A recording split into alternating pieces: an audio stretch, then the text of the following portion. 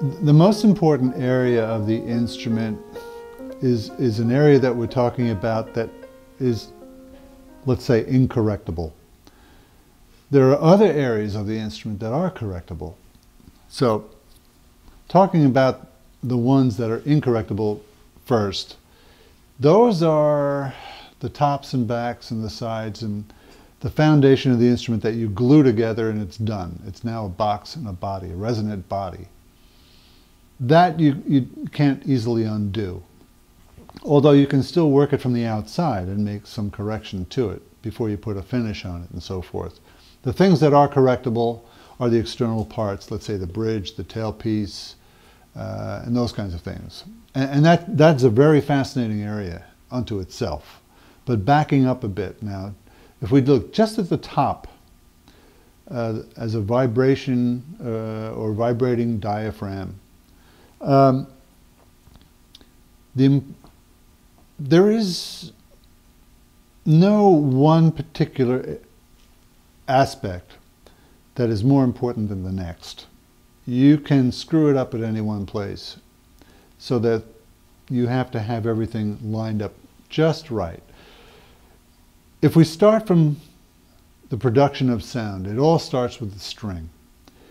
You're vibrating the string and setting it into a motion. That motion, that information is collected at the bridge.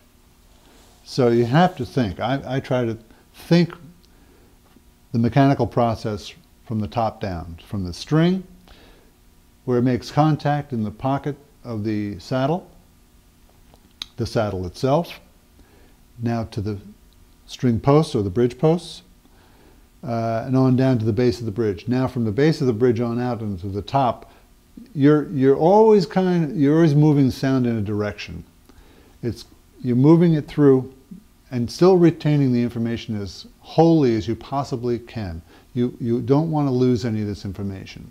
So you're trying to capture it all the way.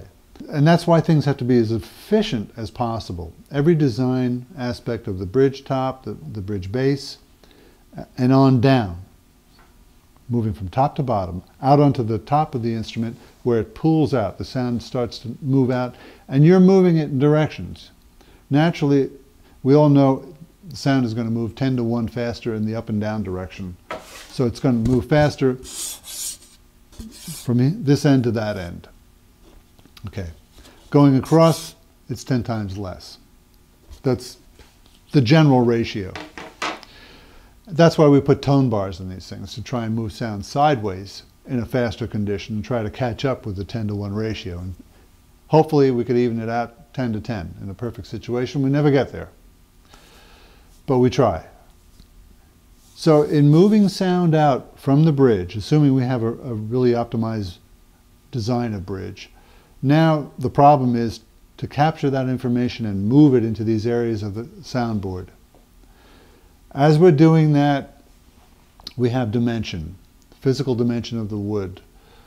Well, everyone by now has a pretty good idea of what dimensions are for all these things. There's so many plans, there's books, there's videos, there's all this information that's out there. Cut this to 4.5 millimeters and you cut that to 2.8 and so forth. It'll get you there. It'll put you into something of what we have, we call it an expected kind of sound. We're making a guitar, you cut it this way, it'll come out sounding like a guitar. You cut this one like a mandolin, according to the directions, it'll come out sounding like a mandolin. That's fine and good, but what can happen from that point forward becomes more special. It can become more special because now you can bring out the individuality of the piece. You can bring out the real potential of the piece and now make them special. You can make them happen. By altering some of these dimensions, according to experience, I can't sit down and prescribe to you, no, you should cut this one really at 3.8 millimeters and then you should taper over to 2.9. That just can't happen. It can't happen without having the experience of knowing what those dimensions mean to you and to the wood at hand. Because one spruce may be a lot harder than another one. Another one might be soft, more compliant. You have all these varying conditions of the wood. So dimension is going to change somewhat, maybe not terribly consistent. It's one reason why I look at plans and drawings with dimensions, and they don't mean a whole lot to me because it's only that one instrument. If you made all instruments like that, they wouldn't have the consistency that you might think you have. So, one area near the edge, we were talking about the recurve on the outer portion of the soundboard. Is that more important than the rest of the soundboard? No. It's as important as the rest of the soundboard. And at that portion of the soundboard is where you have the ability to flex. The top, I think of it as the low end of the instrument, having that compliance, the ability to move the top where low frequencies can operate more efficiently. I've taken somewhat of an approach to this information idea of capturing information at the saddle and the bridge and moving it through the instrument. I've been trying to take it down into another path where I could make the opposing ends of the dynamic spectrum more dynamic. And how to do that is to really start playing with the tone bar layout of the top, and that's another area too. Pretty interesting stuff. When I look at the piece of wood, I see the finished piece there, and I can imagine all the material that doesn't belong there. Well, how to get it off as quickly as possible has always been, you know, the task at hand. And one of the ways to do that is to pantograph it off.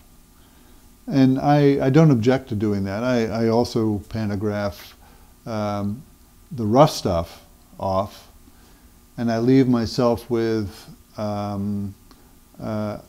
plenty of room for hand carving.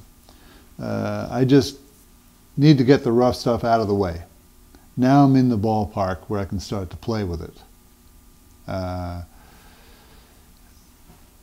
An interesting thing that happens when you do pantograph, if you're consistently pantographing, what you will notice is when you start to tap these pieces that you just, let's say if you did a run of 10 pieces and you tap on them, you're going to find they're cut all the same way, but they all tap differently. That's an interesting observation, which tells you clearly that no two pieces of wood are the same. So you're going to have to deal with them as no two pieces are the same. That's the way you have to approach it. What I find a problem with in pantographing is